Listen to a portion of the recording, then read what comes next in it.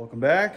If you've been following along, you know we stole our big Anker F3800 from the shop and we moved it over to the house, and in its place we have been trying to run a EcoFlow Delta 3 Plus with a Delta 2 Max expansion battery. So here's a quick walkthrough and I'll update you on how it's going.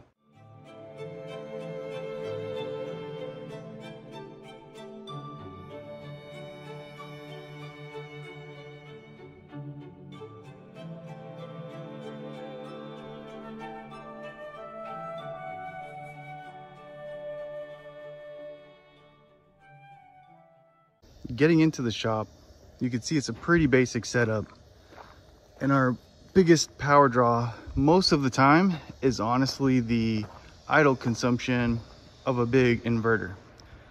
It's one of the few reasons why we decided to go something smaller out here instead of the Anker F3800, which we were using.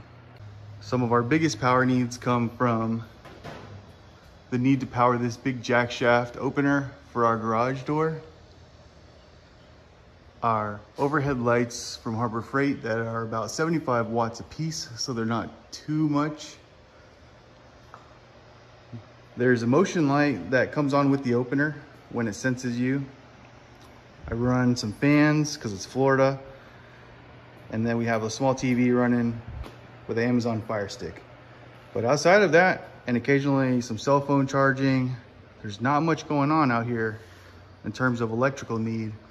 And I'm actually able to power everything by just running a few extension cords down to the unit and over to their source. So it's very crude, very basic, but it gets the job done. Something noteworthy about these overhead lights is that I wanted the ability to have a switch, just like you would if I wired it up with the traditional power. And so what I got from Harbor Freight was this smart outlet block. And what that allows me to do is power that, and then I hang this switch on the door over here. And it gives me the ability to turn the overhead lights on and off by pushing a button, which I'll try to show you here. Boom. And so that's pretty cool. That was like 15 bucks, and it allowed me to have the ability to turn the lights on and off as I was leaving. I don't have to like climb up there or run a really long chain or anything to get those lights on and off. That's pretty cool. So it's gonna get pretty loud here. I'm gonna turn this fan on for maximum draw so you can see what the consumption is.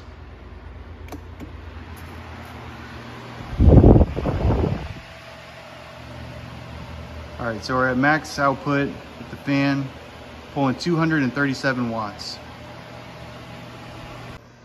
So with budget in mind, this is the EcoFlow Delta 3 Plus, and this is actually an older generation expansion battery. The Delta 3 Plus has 1,000 watt hours of battery storage, and the Delta 2 Max expansion battery has 2,000 watt hours. So total, we got a smidge over 3,000, which is almost as good as running the Anker without an expansion battery. Here you can see our sun situation as we're getting into the later months. It's mid-October, about a little after 11. We got sun overhead. I have my 2 panels, which is on the mobile setup that I made, so I can move it around in an emergency, and I can put it inside if a hurricane's coming. These are the same 355 watt panels that power the house. And that's one channel, so 700 watts on one channel.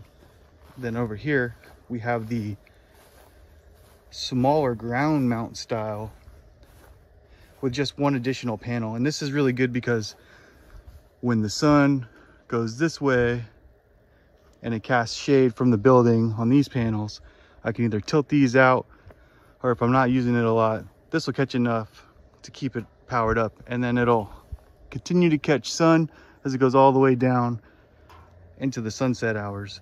We'll continue to bring in some sun, which is pretty nice. And so the reason I choose to use the medium size, I would say small end of the medium size Delta 3 Plus, is because even though it only has 1,024 hours of battery, it has 2 solar inputs rated for 500 watts each, which you can over panel. If you remember, I said on the array outside, I have 700 watts on the first channel. That's fine. It'll only pull what it can pull. I can then use that second channel to bring in some additional sunset sun, like I was telling you guys about.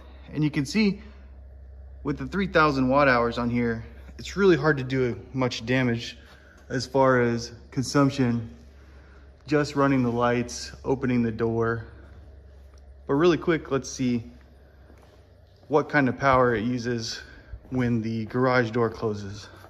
It's gonna get pretty loud. All right, so we're closing the garage door. And we are surging up to 330 watts, which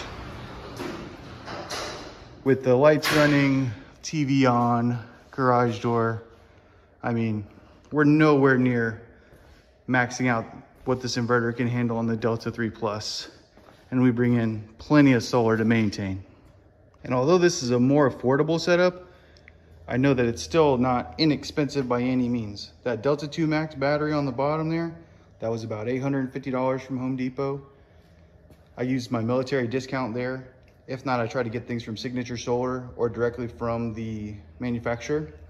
I did buy the early bird special deal on the Delta 3 Plus, and so that was about $500 to $550 if I remember correctly. And so, you know, about $1,400 for that setup. But if you factor $1,400, you have modularity, you have portability, and what they quoted us to trench power over was over $5,000. So the ability to have power on demand that I can scale if necessary and no extra bill every month, I think that's money well spent. And so a few of the other reasons why I'm able to get away with using a smaller battery station out here is because I primarily use 18 volt or 20 volt battery pack batteries like your Milwaukee M12, M18, stuff like that. And I keep all that stuff at the main house. I don't use an air compressor. That's pretty much eliminated the need to use an air compressor for me, having all the battery tools as I build those up over time. And so for hand tools, light mechanic work, the stuff that I do out here, I don't really need anything huge. Now, once I get to welding, that's gonna be another ball game. I do have a 50 amp plug on the house, but that's something I have to cross when the time comes. For now though, this has been great. We've been running the shop on solar for over a year, haven't had a single power bill. We're able to use the equipment that we have for emergency to offset our day-to-day expenses, which is always the goal. You don't wanna have a whole bunch of stuff stacked up for just in case that you never ever use. Or it's a burden to just get it out and run it through its paces, stuff like that. So this has been really nice. It's helpful, and it's been a realistic use case for how much solar, how much battery do you need to use things and get by day to day. Ultimately, I feel like you can't go wrong with most any of the modern power stations. They've worked out so many of the bugs, they've refined them over time and just constantly been improving them. Competition has driven the price down. It's outstanding. I choose to usually go with EcoFlow or Anchor just because I've had good experiences with them. There are some other brands like Jackery, Pecron, Gold Zero, things like that, Blue Eddy. There's so many that might fit your specific needs. But for us, we've been happy with our Anchor and our EcoFlow products. If you have any questions about the EcoFlow, the Delta 3 Plus, we actually have two of them here that we use. One is a UPS. We have Rivers, the River Plus, the Delta 2 Max, the Anchor F3800, some older, smaller anchors. If you have any questions about power stations and how we use them, feel free to ask. We'll answer what we can. We're not experts, but we are people that buy stuff with our own money and use this stuff every day. So maybe we can help you out. If you have any questions, feel free to give us a shout. And my wife will give me heck if I don't say this, so please like and subscribe if you enjoy the little bit of content we've been able to put out so far. We're learning. This is fun. It's a journey. So like I said, if you enjoy any of it, or if it's helped you at all, feel free to like and subscribe. Thanks.